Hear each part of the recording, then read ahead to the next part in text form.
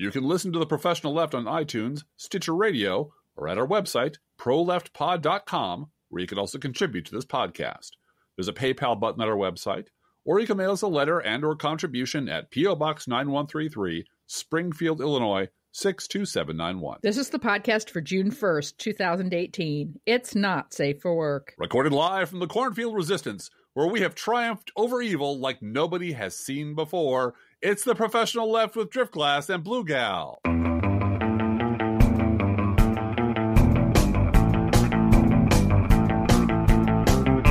is that? Where we have triumphed over evil like nobody has seen before. Is that from some Marvel movie or something? That is one of the many, many absolutely ludicrous batshit things that the President of the United States told a crowd of racist mouth breathers in Nashville this week. Oh, you mean Donald Trump said we have triumphed over evil like nobody has seen before? Yes, he did. and many other things. Many other things. Oh, my God. He is apparently the only politician that produced more than he said he was going to produce. And we're only a year and a half in. More what? Into hell, you know. And as Churchill said, when you're going through hell, keep going. Yeah, right.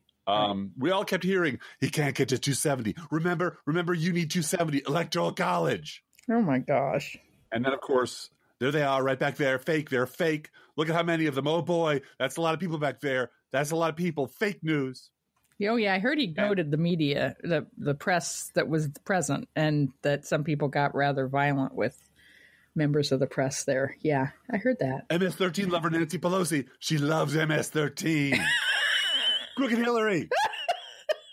Well, that reminds me of a question that one of our listeners, Steven, sent me. Yeah. Which is you ask questions. I'm going to respond with a random quote from Donald Trump. How's that? Okay. Mm-hmm.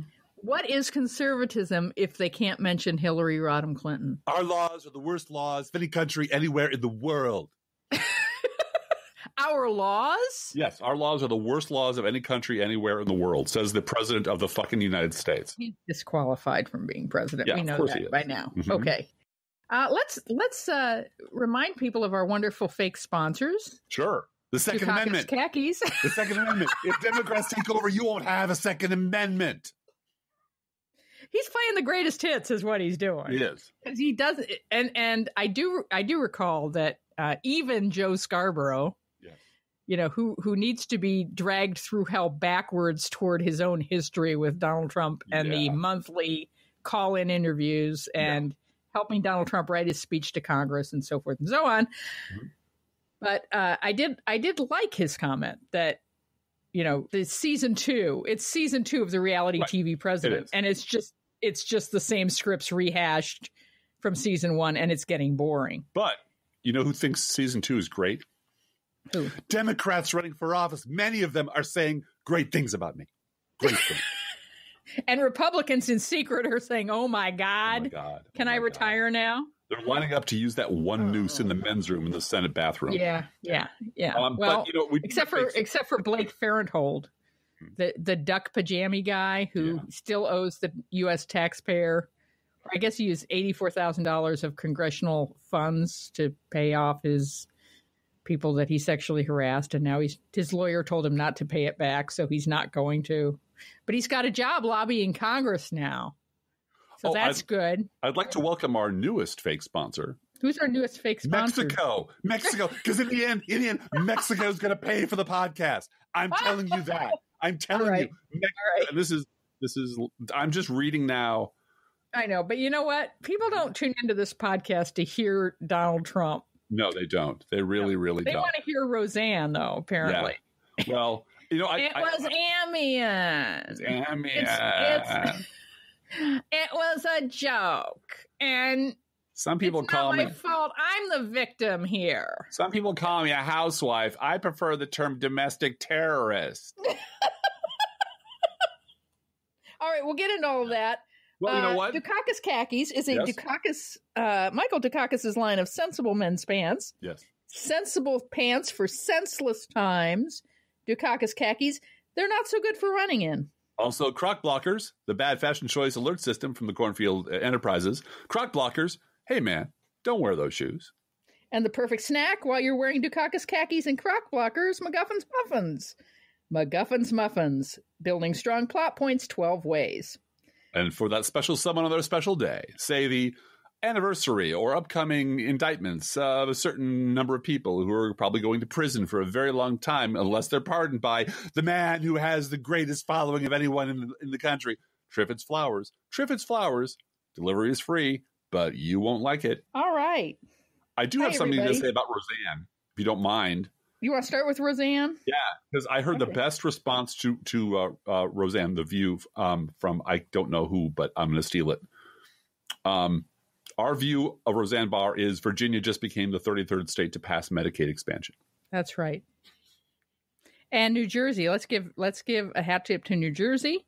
Mm-hmm. They decided to pass this week health insurance mandate will be in New Jersey. If you live in New Jersey or a taxpayer in New Jersey, you're required to have health insurance.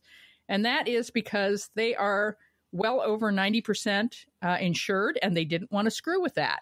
Mm-hmm. So the states are, states' rights, right? I mean, that's where we're going to go, if insanity reigns at the federal level, which it certainly is, have to take it on at the state level. And we also want to congratulate our home state of Illinois. Yes. Our view of Roseanne is also that Illinois is now the 37th state to pass the Equal Rights Amendment. Yep. So there you go. Important things are happening. And also my view of Roseanne is sorrow that over 4,000 people died in the hurricane in Puerto Rico, and that we are separating children from their parents who are asylum seekers at the border because of Republicans. More people died in Puerto Rico than in Katrina, than at Pearl Harbor, and then on 9/11. Mm-hmm. And the President of the United States does not give one tiny shit about it at all. I remember when we used to hold hearings for years on end about 4 people who died in a terrorist attack. And if that hearing didn't yield the results, we'd hold another one and another one and another, because Republicans, let's face it, like hiding behind dead Americans to snipe at liberals. Right. That's what they do. And they weaponize hearings for political purposes only. That is correct. There is one actually salient point to make about Roseanne, which is, I'm stealing this from The Nation magazine, the headline straight up. Roseanne tried to use Roseanne in quotes to prove that Trump voters aren't racist. There was just one problem. Yeah. There's the problem. There's the problem. It's every time you turn around, there is overwhelming evidence. I mean, if this were an evidence table at a trial, it would have collapsed under the weight of all the evidence at this point. That Republican voters are just shitty, shitty people. Racist, mouth-breathing fucking morons. They are. That's who they are. That's what they are. And it's kind of healthy, I think, that we can now talk about that out in the open. Yep. That if you're a Republican, you're a bad person, and you believe bad things. Well, and let's talk about this in light of Jennifer Rubin. Let's start with that. Yeah. Because I think there are a lot of Republicans out there like Jennifer Rubin. Jennifer Rubin is now part of the Cornfield Resistance. We have adopted her finally because of what she said last night on All In. Mm-hmm. And she said 3 little words, and they were not "I love Driftglass." No. Or I owe the Cornfield Resistance a lot of residuals for all of my columns for the last 2 years. Yes, exactly. No, but she said, I was wrong. Mm-hmm. She said that in the context of believing, as she put it, I believed that I tolerated the amount of racism and bullying and nastiness within the Republican Party because I believed that it was a minuscule minority of the total Republican Party. Mm-hmm. And I was wrong. Mm-hmm. And I think when you say that, and she has also made many comments to the effect of the only way that we are going to rein in Donald Trump is to elect Democrats to office. Yes. So she is not sugarcoating this or making this in any way. We'll get back to, let's depend on true republicanism to take over and make this right. She's not under that illusion. Mm-hmm. But she said, I was wrong. And I wonder now, I guess she has a high enough platform and enough job security and is close enough to retirement age and all of that, that she can get away with now turning into a Democrat. Well, essentially, I'm guessing she's an independent who will vote Democrat because it just you never want to go full Democrat, right? No. But that's a really important point because I have been in respectful but ultimately futile arguments with readers on social media and in email that no, Joe Scarborough is not your friend.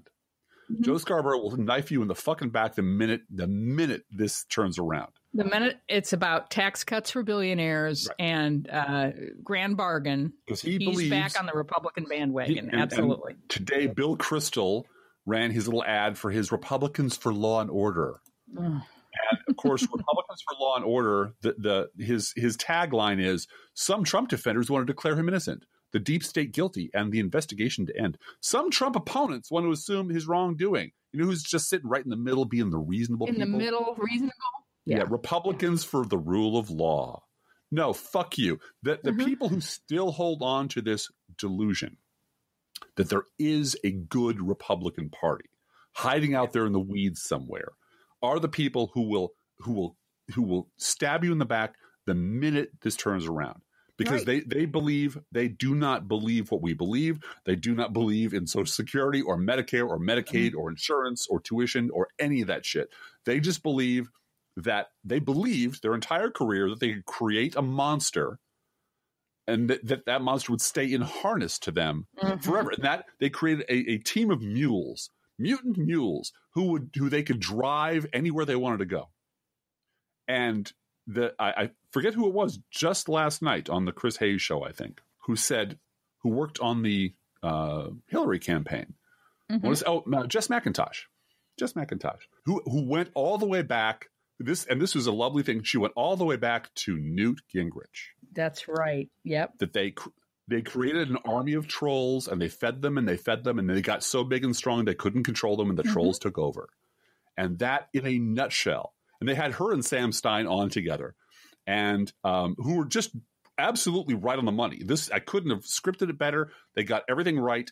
They gave them 3 minutes at the very, very end of the show, because what they were saying was essentially ignore everything you've seen on this network all day long, because none of it means shit. Because every Republican who comes on here is going to sit here and look you in the eye and tell you that it all started 2 years ago. Wasn't me, wasn't my good friend Rick Wilson, wasn't my pal David Frum. We had nothing to do with this shit. It was all just a big fucking misunderstanding. Crazy people took over while our back was turned. We were at the catering table, having a sandwich, having a drink, turned around, boom, Republican Party was stolen. Yep. All of that is a lie. And anyone who integrates that lie into their explanation for what's happening around them cannot be trusted, because they will turn on you and rip your throat out the minute they're done with you, because they believe that there is a reasonable Republican Party just waiting in the wings to sweep in and take over.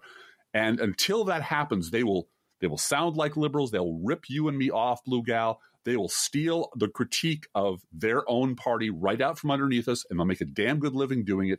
And they will lie and lie and lie about the history of their own party, how they got to be where they are, because that trail leads to a whole bunch of evidence that has their fingerprints and hair follicles and other bodily fluids all over it. Yep. And that is a conversation that the Beltway will not allow to happen. No matter how bad things get, there's never going to be an open conversation about the history of the Republican Party. Yep. And guess who quoted Rush Limbaugh on the Twitter this morning? Oh, I don't know. Donald Trump. Oh, bless his heart. The FBI was so concerned, and if they weren't targeting Trump, they should have told Trump. They did tell Trump. They did. They did. They told him that Russians were trying to interfere with the election. They told the campaign that. They told him that. And he did not shut the door or call the FBI at any time when the Russians were clearly, standing backstage at the Republican National Convention. The ambassador was there. I don't know how else you. No. I don't know what you do. Well, and then I do want to do a shout out to Representative Eric Swalwell. Yeah. One of our personal heroes, who, by the way, if you go over to his Twitter and look at his icon or his profile picture, he's got his son on his lap, and it's such a mini me. It's hilarious. Just like, oh, mini Eric Swalwell sitting there ready to run for Congress too.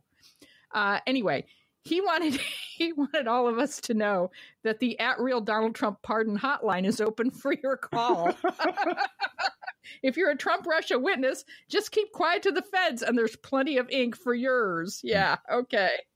Well, there's and in the universe of people who are only now sort of coming to terms with the fact they might have been horribly wrong, is the former president of the United States, Barack Obama. Yeah, and this is a book that has come out by a former senior Obama administration staffer. And I'm sorry, I don't know the name of it or the name of the person. Rhodes, I think his name. Rhodes, Ben Rhodes. Thank you.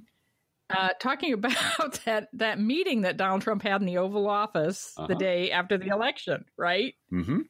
Where I guess he wanted to bond with Obama, and so he said, "Hey, it's great you and I could get the crowds, and Hillary couldn't." Right. He's just so well, and this.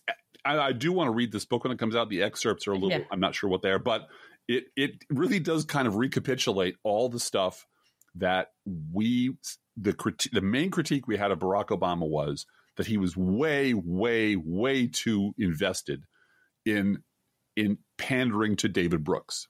Yeah, and bipartisanship. And pretending that, the pretending that there was a decent Republican Party out there. And by the end of his term, when it turned out Mitch McConnell was the asshole who was not going to let him publish a bipartisan statement about the election, about election fraud. It was Mitch McConnell's a fucking traitor. And by that time, Barack Obama wasn't surprised. He was like, well, what do you expect? It's Mitch McConnell. He's opposed us all this way. He stole the Supreme Court seat. So fuck it. Of course he's going to do this. Of course he's going to politicize this. Because Mitch McConnell is, let me repeat, a traitor. His wife is a traitor. And they deserve the fate of traitors. They should spend the rest of their lives at Gitmo, making license plates for you and me. But by the end of his term, Barack Obama had finally figured out that there was no partner for peace for him across the table. And he really, and as Trump won, as the results were coming in, he asked himself, what if I was wrong? You were absolutely wrong. These people are not going to give up. They're not going to be your friend. They're going to follow any racist who comes along and tells them that their lies are patriotism and their paranoia is patriotic. They're going to do that until they're stopped from doing that and being friendly with them and reaching out to them and offering to compromise with them and doing all the things that your good Beltway liberal heart and that David Brooks taught you should be the right way to be a president in these perilous times will fuck you up because you're not dealing with people who respond to if their party rips children out of the arms of their mother and their party and the leader of this fascist party still enjoys an enormous amount of popularity. What sort of people think that's a good thing? Yep. Reasonable Republicans? Where's the real obscenity here? Exactly. Yep. Exactly. So, that's the pairing of that, the fact that Jennifer Rubin just said, look, I was wrong. I hoped and prayed. I thought I was willing to look the other way. I was willing to pretend. I was willing to countenance really awful shit on the assumption that this was just the fringe. No, this was the party. I was the fringe. You were the fringe, Jennifer. All this time, you were the outsider. You were the person. And she's agreeing with that. Yeah, she is. That's good for her. Yeah. But the rest of them are all right down the line are people that the Republican Party, from Michael Steele to David Brooks, to Brett Stevens, to Rick Wilson, to David Frum, are all front men that the racist party hired to act as their butler and their valet, to be the respectable face of a depraved party. Well, and you said last night when she said all of this, you said, we still have to have an accounting for all the stuff you did with the Iraq War. Yes, we do. So Jennifer Rubin isn't completely off the hook yet. No, but there is a path to citizenship in the Democratic Party. There's a path to citizenship on our side in the cornfield resistance. That if you say I was wrong or liberals were right, that would be even better. Confession, repentance, atonement. It's not that hard. And the thing that I really struggle with myself are all the liberals who are, to borrow a phrase from Men in Black, coming on like drunk prom dates. Yeah. The first time a Republican says, maybe the party isn't all that great. Oh, you're my friend. Oh, come be with me. Yeah, you're my new bestest buddy. No, they're not. They're really not. They're just looking for a way to extend their shelf life and to continue being paid to say things on television and in a newspaper in an environment that is utterly toxic to who they used to be. So they have to shift their story to liberals are idiots and conservatives are brilliant, to conservatives are great, liberals are assholes, except 2 years ago, conservatives were blindsided by this army of lunatics and led by racists who took over the shit and we had no control over. And again, if that's your story, then you cannot be trusted because you're still lying. You're still lying. And if the core of your new creation myth is a lie, is a big fat fucking lie that everyone knows is a lie, that Jess McIntosh knows is a lie, that Sam Stein knows is a lie, that Chris Hayes knows is a lie, that I know is a lie, that you know is a lie. And if that's the core of your story, then you are lying for a reason. The reason Donald Trump lies every day of his life is a reason. He's covering up his criminal enterprise and his treason. The reason conservatives lie every day about the origin of the problem with their party is that they are fucking complicit in it and they don't want to admit face. Right. They want to save anyway, face. I'm off my soapbox and we're on to bigger and better things. The next thing. Do you want to? We have to talk about Dinesh D'Souza. I'm sorry. I know divorce desposa is 10 grains word for him. Dinesh DeFellon, yeah. Dinesh DeFellon is another one. And as I put in my post at Crooks and Liars today about this, it's really important, I believe, to separate the trolling that Donald Trump is doing from the actual destroying of democracy that Donald Trump is doing. He's doing both of them. So when he pardons Dinesh D'Souza, when he pardons Joe Arpaio, yes, this is designed to make liberals mad. It's important to separate the trolling from the actual destruction of our legal processes. Right. And so when Donald Trump pardons Dinesh D'Souza and Sheriff Arpaio and all of those types, and it makes liberals really mad because, yes, these are truly awful people who've done awful things. Scooter Libby. And Scooter Libby, yes.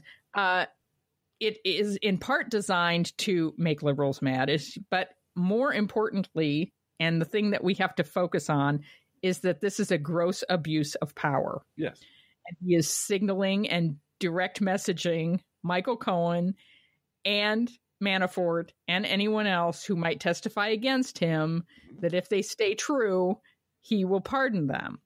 And that is a different story and should be kept, I believe, should be kept separate from the rage that we will all feel seeing a alt-right douchebag like Dinesh D'Souza get pardoned. Yeah. And now I wanted to ask you, because now Trump has dropped a hint that he might commute the sentence of Blagojevich. Yeah. Any comment, Driftglass, on that? Well, yeah.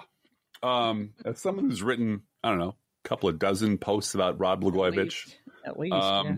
It falls into the category generally, the idea that somehow, liberals and or Democrats and or Illinois Democrats would be thrilled if Rod Blagojevich were let out of jail. It falls into the same category of liberals are going to be real mad if Bill Maher gets canceled. No, we're not. No, but please keep thinking that. Please keep believing that. Rod Blagojevich was a criminal. He was a disgrace. We had the unique distinction of having two governors in prison at the same time. At the same time, yeah. I don't hear anybody pardoning George Ryan retroactively. Let me just put it that way. And the reason I think is, and someone else pointed this out, not me, is that Fitzgerald was the person who prosecuted Blagojevich. I heard that, yeah. And also, Blagojevich was on tape trying to sell Barack Obama's Senate seat to the highest bidder, basically. And So there's that. There's the F.U. Barack Obama. And he was on The Apprentice, I think. Yes, he was on The Apprentice. So, this is Celebrity all just, Apprentice. This is all just, it is the only thing Donald Trump knows how to do is think like an asshole TV host. That's and steal from people and lie all the time. But he's clearly this plus the signaling that he might want to pardon Martha Stewart. I read that very quickly. I thought he's going to pardon Rod Stewart. I had no idea that was even a possible thing. Then I slowed down. Oh, okay, Rod Blagojevich. No, it's celebrity prosecutions. Yeah, that he's going to go over to people that his as you call them meat puppet followers will recognize, and he is reinforcing the belief that our laws are the worst in the world, right? And the people who were prosecuted by James Comey or friends of James Comey are the people who are going to be pardoned. Celebrities, right? And it's nothing. It does have this weird feel of he's assembling his Suicide Squad. His Celebrity Apprentice Suicide Squad. Just this squad of goons and misfits who he's going to pardon out of jail and say, now you owe me. Now you bitches all owe me. And so you'll see Blagojevich out there selling Trump steaks or whatever it is. And D'Souza will be given God knows how many millions of dollars to make a series of really, really shitty movies about Democrats beating the Klan. Yeah. And that's the thing. This is a rampant systemic infection. There's not one or two or three or four people that if you just got them out of the picture, if you just made sure they never held power again, the system would correct itself. The entire conservative movement, the entire Republican Party is the problem. And it has to be, it is now a completely toxic systemic infection that has to be cleaned out. And so it doesn't really, the individual pieces of it are interesting or enraging or whatever. But the whole of it, the fact that you can have Dinesh D'Souza as a national figure is insane. The fact that Roseanne Barr was ever given a television show, given her history, is insane. Yeah. The fact that these people are permitted to walk around unattended by mental health experts, but there's just too much money in letting them run wild, letting them do whatever the fuck they want. As long as there's an audience, a television audience for this, that's it. Yeah. Hey, Dirk, I will say one thing in Rod Blagojevich's favor, which is he has served actual time in actual prisons so far. Yes, he has. Unlike Dinesh D'Souza, who served, 6 months at a Motel 6, basically, and it was a detention center, not a prison. My theory was that Trump was going to pardon Charles Manson, and that because he has such, I like the man's There's a celebrity. He's a celebrity. The way he's got great ideas about race. The way he thinks about race is just awesome. Isn't he dead? And then someone told him he was dead, and then Trump said, "Are you sure?" I'm pretty sure. Isn't he like that Russian reporter guy who's not really dead, but he's dead? No, he's really, really dead. Oh, shit. What do I do now? What about D'Souza? What he's doing? That's what's happening in Grandpa Crazy Brain's. The little hamster wheel is going around and around his head ever slower and ever nuttier. Today is the day when Donald Trump said that he never said nothing about no Russian connection with Comey. Right. Except for the shit that you said on television in front of 20 people. On television, yes. And even Brett Hume remembered. Yeah, he used the liberal superpower. I know. I don't mean to go all driftglass on you here, ladies and gentlemen. But that's the thing. It is now. There's no subtlety here. Yeah. Again, this is a crazy racist asshole playing all of his cards up. Rudy Giuliani's out there saying, yes, of course I'm poisoning public opinion because they're going to try to impeach him and we have to stop that. Right. No, that's exactly what he said. And I did love what Michelle Goldberg said, which is why are we continually moving the goalposts on impeachment? It is so clear that this man needs to be removed from office swiftly. And it's only the Republicans in Congress and the Democrats who are making whether it's a wise calculation or not, a calculation that to impeach him will make him stronger because you won't get a trial out of the Senate. And so therefore he will get the sympathy. And when the Senate trial goes his way, he will be vindicated. And so unfortunately, you have to make those kind of calculations. Is this going to make him stronger to do a failed impeachment as opposed to voting him out of office? I'm not in that position, but I do understand that calculation. I don't like it, but I understand it. Yeah.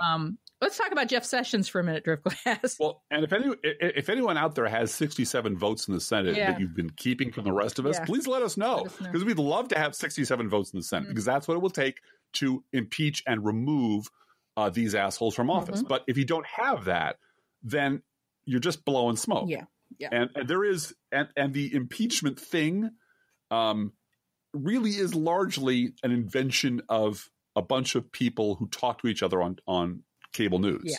Not the need for it, or the absolute mandate, or the desperate desire to get rid of someone who's killing this country, who's just wrecking everything he touches on purpose, to the glee of the mob that elected him. But the fact that, no, all this hue and cry about, if Democrats run an impeachment, what does that mean? You talk to any candidate out there, they're not talking about this at all. They're talking about health care. They're talking about immigration. They're talking about wages. They're talking about all the things Democrats talk about. The only people who are freaked out the Democrats might overreach and it'll be a blowback, it'll be a thing. Or that they don't have a message, which is hilarious. Yeah. And is Chuck Todd. Yeah. And he is trying to scrape together a story out of little bits and pieces that are on the cutting room floor, rather than talk about the real story. Well, and I've said this before, and I'm going to say it again right now. Women are invisible to Chuck Todd. That's right. Women activists are invisible to the Beltway. Thank God. We're that tow current, right? No, watch for the current that's going to drag you on. It's going to drag the Republican Party under, and it may be under the surface, but it's going to get you. You're the seen an alien. Or aliens. They're inside the walls, man. I don't know. I swear they're inside the room. And they don't see you coming, because it is impossible that women, who are, let's face it, 3/5 of a citizen as far as Chuck Todd is concerned, can mount any kind of serious anything. And all the evidence is to the contrary. So it is funny to watch people who have no idea. This, again, is Prince Prospero's castle in a cask of Amontillado. They've walled themselves off from the rest of us. They're partying and reveling and only interested in what they're interested in. They have no idea what the rest of the country is going through or what the rest of us think. And when the wall comes down, they're going to be utterly surprised, because nothing in the fairy tales that they tell themselves has prepared them for what's coming. And they don't know how to make sense of it. So they hunker down deeper and tell each other both sides. More fairy tales. So let's talk about Jeff Sessions. Yeah. I have a feeling Jeff Sessions is holding some cards against Trump, and Trump can wail and gnash his teeth about it, but can't fire him because he knows Sessions will either flip or be forced to flip in some way. And Sessions clearly loves discriminating against immigrants so darn much that any level of insult is fine with him as long as he gets to keep doing that. So is there anything else we need to add? No, Trump is playing war, which is the dumbest card game you can play. And Jeff Sessions is playing old maid. And they're just they have a mutual loathing of each other. But Jeff Sessions understands, very much like Mike Pence does, that if he just makes himself a sniveling, craven enough footstool for this lunatic tyrant, he'll get to keep his job. And there is some deal that's been worked out behind closed doors and who knows where else, that you can infer that basically the Senate is saying, no, this is the trigger. I don't think it really is, though. I really do think the Republican Party is so hollowed out and sold out, and they've capitulated so far that Trump's troops are already in Poland. There's no stopping them now. I mean, you can put up a fight if you want, but they have already given up so much territory and so much credibility and so much that now we're having the Trey Gowdy hour. Yeah, let's segue right into that. There's this, you called it the Trey Gowdy Rehab Project. Yeah, right in front of us. Right in front of us. Trey Gowdy has no business being anywhere near power. Trey Gowdy is the Javert of the Benghazi farce, who cloaked himself in righteous anger and love of the judicial system and the law to persecute to deliberately persecute Hillary Clinton to drive her numbers down. He does not give a shit about the people who died. He does not give a shit about the process. He only cared about ripping her apart as much as he possibly could. And everyone knows it. Everyone knows it. That's exactly why he was put in that position. And he humiliated himself. And she sat in front of him for 11 hours and, pardon my language, waved her dick in his face, and just made his whole trial look like the farce that it was. And the idea that now at the 11th hour, as he's leaving the body that he now decides is too mean for him because he's going to lose, he suddenly has a minor come to Jesus moment and says, well, there really wasn't a spy in there. It was more of an informant. That's what the FBI does. Oh my God, Trey Gowdy, you've redeemed yourself. Please come back to the Beltway. Please come back to the table. There'll be a seat for you on Morning Joe from now until the end of time. Yeah. No. Yeah. Trey Gowdy is who he always was. And the fact that he did one thing that wasn't completely heinous and awful as he's walking out the door because he wants to be a goddamn judge. Right. But that's the game. It's Gingrich rules. It's no matter how shitty you behave, you're part of the club. So if you can just give us something quotable, we will have you back on television. We will rehabilitate your reputation. We'll get you into a nice set of robes, and you'll be set for life. And that's the game. And that's the game as it exists in a walled city full of depraved revelers who don't understand anything that's going on in the rest of the country. They think that that's great, that he has come down off the cross, that he has redeemed himself, that all is well. And from the outside, we're like, are you shitting? Who are you fooling? Who do you think you're fooling? The right hates him. The minute he opened his mouth, said anything that wasn't the party line, they called him a rhino and kicked him to the curb. And we on the left are done with shit like this. We're done. So the only Beltway people are talking to is each other. And they get to do that because they own the cameras and they own the microphones and they own the newspapers, and the rest of us can go pound sand. Well, come November, here come the ladies. Yep. Mm-hmm.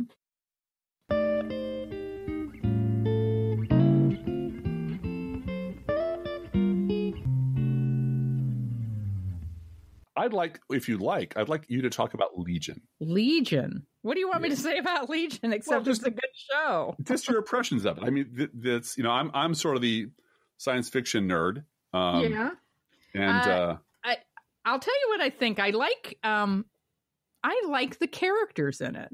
Yes. That's really it. It really is. They can hold this show in the hallway. This is the power of it. So much of this show takes place in a hallway where there are no windows, and it's just like a bend in the hallway.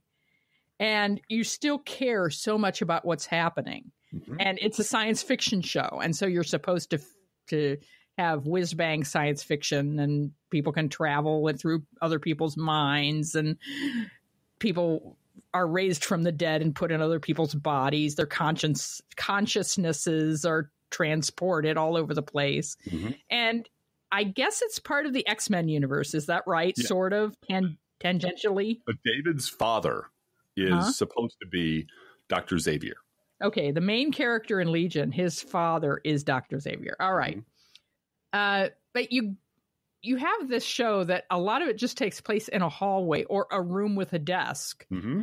And yet you care so passionately about what's happening to these characters and whether they're going to be able to triumph over the bad guys because they're fully developed as humans. I want to say humans.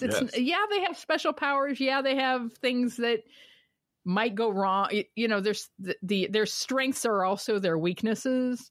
And so David, this is not a spoiler because if you haven't watched season 1 by now, it's, that the spoiler alert system has expired on that. But David spent the first 25 years of his life in and out of mental institutions, in and out of, taking psychotropic medicines, right? Really serious drugs. Serious drugs, lithium and so forth, because his powers made them think that he was psychotic. And he was in an institution. He was at Clockworks, the mental hospital. Mm-hmm. And not that any of that is necessarily real. That's the amazing thing. I mean, there's so much of this is sort of consciousness driven. You don't know what's real and what isn't. But at any rate, the fact that it's a weakness, but also then he is able to tap into all of his powers as a strength. The female lead is the same way. She's got tremendous power, but at the same time, it hurts her. Right. It really hurts her to have this power. And you see that on and on with all these other characters, and how much it hurts to be gifted. Mm-hmm. And I think that that rings so true in my life and a lot of other people's lives. Indeed. So I like it for that reason. Yeah, it's the thing that, and this all gets back to the writing, the quality of the writing. Mm-hmm. They really have, first of all, they cast it brilliantly. Mm-hmm. Yeah. Everyone in this show is exactly where they should be doing what they should do. Mm-hmm. That's really hard to do. Mm-hmm. It reminds me a lot of Lost, before Lost, ran off the rails, in that it's deeply weird and you're never quite sure what's true and what's not. But the way I can tell that it is masterfully directed and masterfully written is that when they're not in the hallway, they're in very unusual locations. They're quite distinctive and cool. And sometimes the show will run for half an hour or 15 minutes before the show opens. Yeah, sometimes it's a giant, long, flashback within a flashback within a flashback. Sometimes you're entirely within someone's head. But I never, other than the first episode and maybe one or two along the way, slightly, I never lost track of where I was, who they were, and what the stakes were. Mm-hmm. Mm-hmm. Which is remarkably hard to do when you're telling a story that involves people raised from the dead and monks with no faces and monsters from the id and is this the end of the world? Is this even existing at all? People who are on drugs half the time, people who are who live in this weird universe where they have to be reminded all the time that loss of meaning is not normal. You should report that. It's really kind of a miracle of writing and acting that I never really lose my way, even though I have no idea where this is going. What's happening? Yes, yeah. yes. And I always am I kind of marvel at it. The flip side of that for me is Westworld, mm-hmm. which I don't care about. I don't care about at all. I think it's like an interesting diorama of an interesting thing. I've stopped watching it altogether. Because it is, I admire the craftsmanship that the box was assembled out of and the detail of all the pieces in the box, but I'm completely checked out of any caring about any of the characters or why they're there or what they're doing. And I can tell you what the storyline is. That's not the problem. They have invested no amount of effort in making anyone on that show sympathetic or real, who isn't, an android. Yep. Completely, literally replaceable. So, it's this. They're both science fiction. Yeah. And they're two one is very cold and removed, and it's like the director tells all the actors less, mm-hmm. have less emotion, be less expressive, just stare at things. Really long period of time of staring at shit, and then slaughter a bunch of people. And it just bloodshed after bloodshed after bloodshed, followed by long periods of silence, followed by, speeches about the nature of reality. Mm-hmm. Mm-hmm. And that's Westworld. And then on the other side, there's this really deeply human drama about people who are, as you said, gifted and in pain because of their gifts, who are trying very hard to save the world, and are not quite sure what to do next because there's no manual for it, who are not quite sure who the good guys are because you're never sure, and who know only one thing, that they love each other and they care about each other and they want to protect each other. Mm-hmm. Mm-hmm. And it's such a contrast between the two. I really do wish they'd flip networks. I wish HBO would. Legion should be the tentpole show on HBO that will take over once Game of Thrones is gone. Yeah, that would be great. That would be great. Yeah. And I'm watching Patrick Melrose with Benedict Cumberbatch. Yes, You're not watching that, but it's in episode 3. I've seen the first 3. It's a 4-part show. So the last part is this Saturday. Catch up with it if you can. It is Benedict Cumberbatch playing a person who goes through an abusive childhood and becomes an addict. And it sounds like exactly the kind of thing that I would not want to watch. I don't like watching people shoot up. I don't like drug abuse drama. But Benedict Cumberbatch is so good in this and so good at moving from tragedy to comedy and back again. And, so there'll be a scene where there's scenes where he's confronting what happened to him as a child in ways that is just harrowing. And then there's a scene where he's trying to have tea in a hotel, in a very fancy, posh British hotel, and the Quaaludes kick in. and his face, just one side of his face just melts off, and it's not CGI. It's him acting, and it is amazing and funny. They're capable of doing that in this script and with this direction. It's very, very good. And of course, they have Benedict Cumberbatch, so that's easy on the eye. And everyone is saying, he's going to win all the awards for this because it's just a remarkable show. Mm-hmm. All right. But I'm peeking in on Peaky Blinders. Oh, and you are, you like Peaky Blinders. So I do. It might, it might disappoint me as so much in my life has. Is that Netflix? Is Peaky Blinders Netflix? Yeah, it's available on Netflix. Okay. I because I thought, I don't want to commit myself to a 9,000-page novel at this point. I promised I would read Jonah Goldberg's piece of trash and compare it to I was going to do I did a partial comparison of the table of contents with that and Ayn Rand's Capitalism, the Unknown Ideal, I think.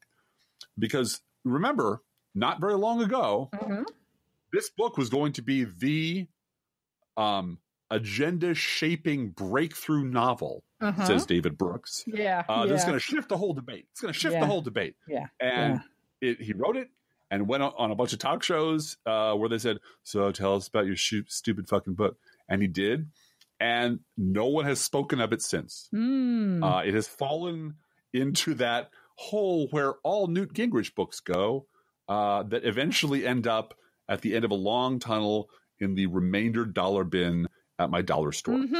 But I haven't yet picked out the next book to which I'm going to commit weeks and weeks and weeks of my life. But I thought, television is there's a lot of television that's really good, and so I thought I'd give this a try. And it's good. It's authentic and it's interesting and it's bloody and it's there's a whole lot of Irish going on there. So Charlie Pierce, if you're listening, and I know you are, dial it in.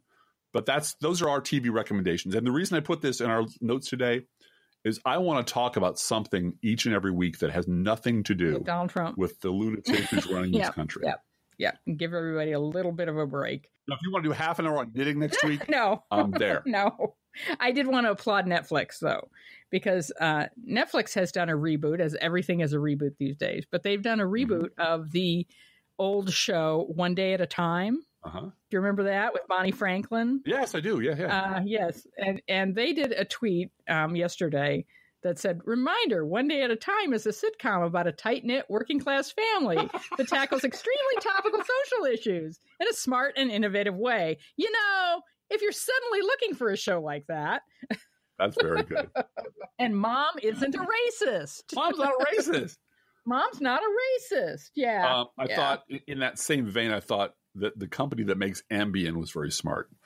Oh, they were too. Yes, they were. And kudos to the person who sent me the mashup of every time Mika Brzezinski says Ambien and the time she took Ambien and all the time she's had Ambien and vodka. And apparently I watched the whole mashup and she has made Ambien jokes about 30 times. Yeah, well, that's how she lives with, Yeah, lives with her lifestyle.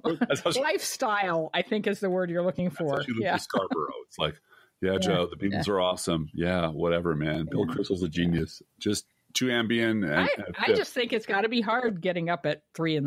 every morning. Oh, I'm sure it is. It's hard. Getting up at 3 a.m. to do God's work is hard enough. Getting up at 3 a.m. to do the shit they do is just to be the blonde in the frat house that is Morning Joe. Yeah. All right. What are we at here? We're just all over the board, Gal. We're just we are. Was there any biblical wisdom you want? I do want to impart a little bit of history, if you don't mind. Sure. Just as a reminder that in 1511, Martin Luther was dispatched from to Rome from the Augustinian order that he was at, and he thought Rome was going to be an awesome place. Oh yeah, he did, didn't he? He was looking forward to it. It's going to be great. And he walked up the stage. There's like apparently a staircase that Pilate stood on top of it. If you go up on your knees, you get a special dispensation.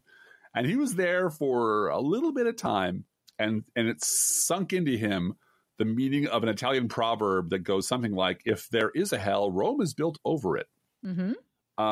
There is a thing about walled, powerful cities where all politics and all religion, and in our case, all media are concentrated, is that it is such a deeply corrupting universe. It doesn't have to be, but when I used to read the news and watch the news and enjoy thinking I was seeing what the world was going on in the world. But man, 2004, 2003, when I really became radicalized because of the Iraq War, it really became clear how utterly, utterly broken the referees were in our democracy. The media had become, how absolutely willing they were to bend over and grab their ankles for Republican power and never call out the monsters for being monsters, and never call out Rush Limbaugh, never even acknowledge he exists, never call out Newt Gingrich. And that there is something terribly, terribly corrupting and therefore untrustworthy about the media as it exists now. Even when you see it on Twitter, even when you see, Brian Selter on Twitter talking about, parsing the word lie, I just wonder what universe do you live in that this is an important thing to you? That's splitting this particular atom into its subatomic lie atom parts and talking about those to fucking death is more important than taking a giant step outside of the walled city you live in and noticing that the entire Republican Party is an existential threat to this country and then reporting on it. Yeah. And that's the thing that really has hit home with me is how bankrupt the media is, and how however much we clean up the Republican Party, however much we clean up our politics, if the media is not really, really taken down and rebuilt, we're just going to be right back here again in 2 years or 4 years or 6 years, because they really are a conduit for letting people get away with murder. And the reason that Bill Kristol still has a fucking job after all these years is because he's friends with these people. And that has to stop. I don't know how to do it, but I do know that unless we do it, we're just going to be stuck in this loop over and over again. Yeah. Well, thank you for that. And thank you for pointing out the whole story about Luther, because one of the things that comforts me in all of this is knowing that history is long and that all of this has happened before. This is not the bottom of anything, because this is simply human experience. And there are times when the dragon raises its ugly head and has to be wiped out. And it happened with Luther. It happened with Martin Luther King. It happened. It's happened throughout history. This kind of battle, I mean, Civil War, on and on and on. We've had this battle, and we grow as a result of it, and we will get through this. And I have to believe that, because otherwise I'll give up. I tweeted just to keep myself sort of chin up today, this exchange between Sherman and Grant. After a major loss, when Sherman was going to go talk about retreat, but he decided not to. Instead, he walked over and said, "Well, Grant, we've had the devil's own day, haven't we?" And Grant said, "Yep, lick him tomorrow, though." Yeah. It's that, no, we're not going to lose. Yeah. We're going to have setbacks. It's going to be awful. We're going to lose friends. We're going to lose friendships. But we're not going to lose the country. And we're going to beat these fuckers. And it's going to take a long time. And it's going to hurt like hell. And the wrong people will end up with power, and the right people will end up destitute. And I get that. But at the end of the day, these people will be swept aside, and something better will come up in their place. And you don't have to believe in God or believe in religion, but Proverbs 11, verse 18 says, a wicked person earns deceptive wages, but the one who sows righteousness reaps a sure reward. And so they were comforting themselves with those words back in the days when Proverbs was written, of recognizing that, yeah, evil sometimes appears to triumph, but we're going to keep fighting. So that's the perspective I'm coming from at this point, is keep fighting. And Election Day 2018 is around the corner.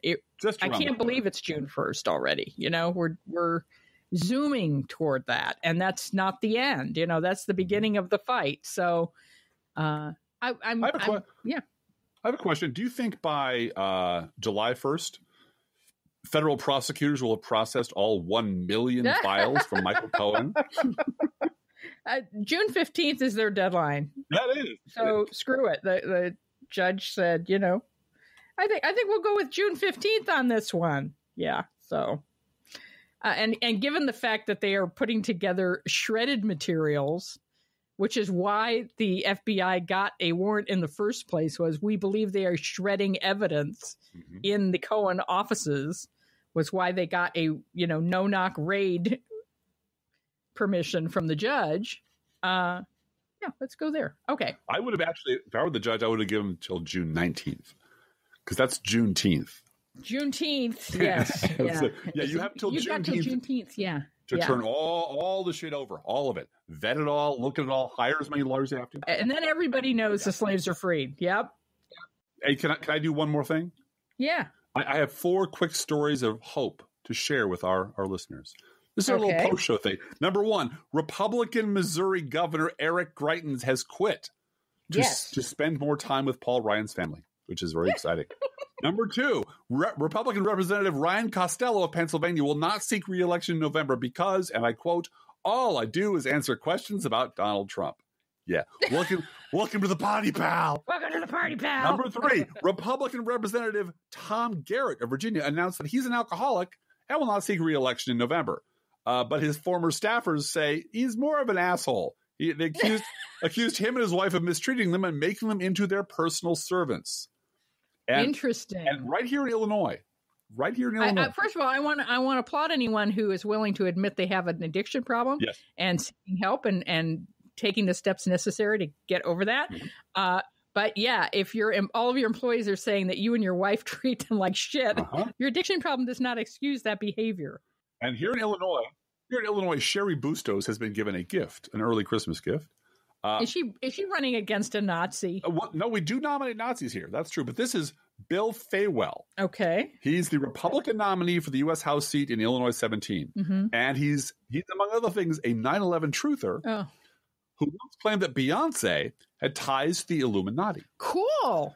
Yeah. He won an uncontested primary, because that's who these people are, in March, and saying that Jay-Z, quote, has a long history of serving up the godless Illuminati, and shared YouTube videos that claim Beyonce's halftime performance at the Super Bowl used Illuminati symbolism. I hope that Illuminati comes up in the healthcare debate too. I sure do hope so. I sure hope Sherry Bustos talks more about healthcare. You know, healthcare is really important to her district. I'm very familiar with Sherry Bustos. She lives in what is essentially a Republican district. She represents a Republican district. And the way that she wins elections is to talk about jobs, healthcare, and making sure people have both. Mm-hmm. And the reason I know about her is she represents the district that Augustana College is in. Junior Dude. And Junior Dude goes to Augustana College. He will be a sophomore. Mm-hmm. He is going out on dates, Strickglass. I don't know what I'm going to do about that. And let's celebrate. Our house, starting this weekend, is free of middle schoolers. That's true. That's true. As of tomorrow. As of this weekend, no more middle school. I am not raising middle schoolers anymore. And I have to say, those of you who have done it know what I'm talking about. It's that hormonal thing of nuttiness is a thing to go through. It's like hell. You go through it and you get the other side of it. Like hell or Indiana, you just keep going through it until you're on the other side. We drove through a lot of places. Oh, by the way, here's what I discovered on our drive.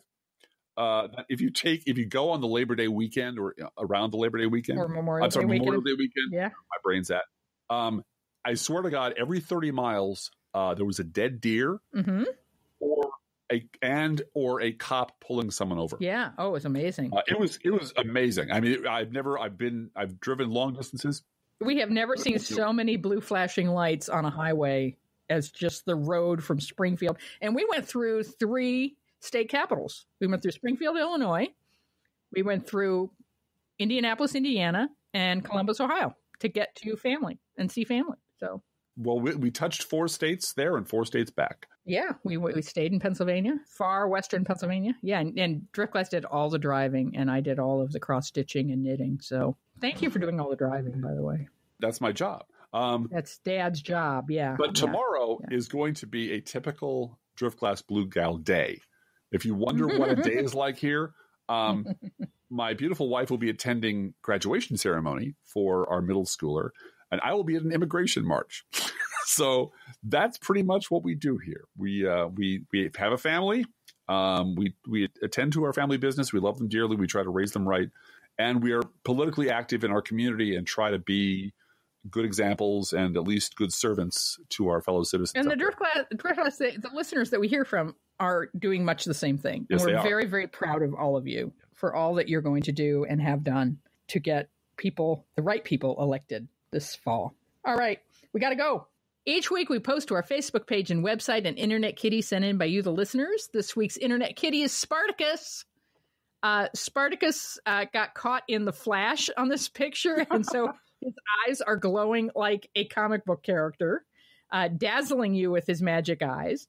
Don't let that fool you. He is magic anyway. Go see Spartacus at our Facebook page and website.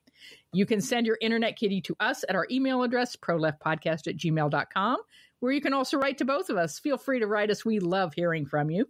Be aware that if you write us at any of our addresses, we reserve the right to read your email or U.S. Postal Service. Go Postal Unions! Letter on the air unless you say otherwise. Don't forget our gourmet coffee guideline. If you can afford to buy an espresso-based beverage for yourself, buy one for us. This is not charity. This is our job. I want to thank the few of you who put Post-it notes on a check and said, we love what you're doing. Keep up the good work. Yeah. I love that people heard me and realized it's time to drop perfectionism and think I need to have the time to write Driftglass and Blue Gal a long letter of my political opinions, and just get your check in. $5 will tell us that you love what we're doing. And I am trying to abandon perfectionism and getting thank you notes out. So let's both work on that this week. And I appreciate it. And Driftglass appreciates it too. I do. I speak for him often. She does. She's the sound editor. So whatever you hear on this, she approved it. Approximately 1% of our listeners support this podcast with a contribution, and you can too. See our website, proleftpod.com, for details. Both our PayPal and postal address information is there at proleftpod.com. Please share our show on Facebook or Twitter, and thank you for doing that. Hey, Driftglass, how are the Internet Kitties doing this week? Blue Gal, the Internet Kitties know that Dinesh D'Souza can be pardoned, but he can never be forgiven. Let's think about living. Let's think about loving. Let's think about the hooping and the hopping and the bopping and the lovey-dovey. Let's forget about the wine and the crying, the shooting and the dying, and the fellow with a switchblade knife. Let's think about living. Let's think about life. Professional Left podcast is recorded under a Creative Commons license. Copyright 2018, DGBG Productions Incorporated.